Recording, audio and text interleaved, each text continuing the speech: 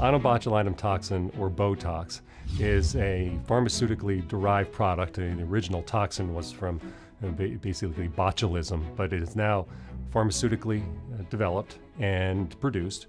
It's been used in FDA approved now for 10 indications. 2 of them are cosmetic, and the 8 others are medical in nature, one of which is chronic migraine. The molecule is absorbed by the nerve, so by the peripheral nerve receptor. And at the periphery, this medication or toxin is introduced into the nerve. What it does in the nerve is interferes with the nerve's ability to signal. In a motor neuron, that interferes with the nerve's ability to cause the muscle to move. In a sensory neuron, it interferes with the nerve's ability to communicate pain.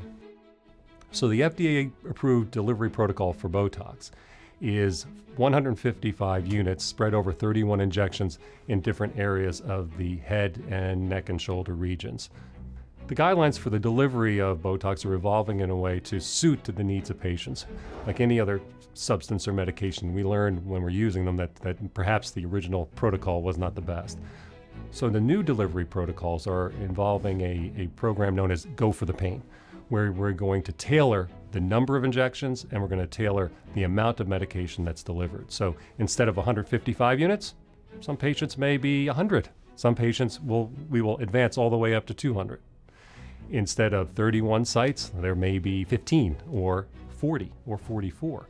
So we are tailoring the number of injections and the amount of medication to suit the needs of patients. We find much better results.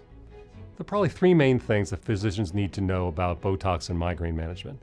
Number 1, it's an extraordinarily effective medication for patients who have failed other options. Number 2, this is something that is a part of a migraine treatment strategy.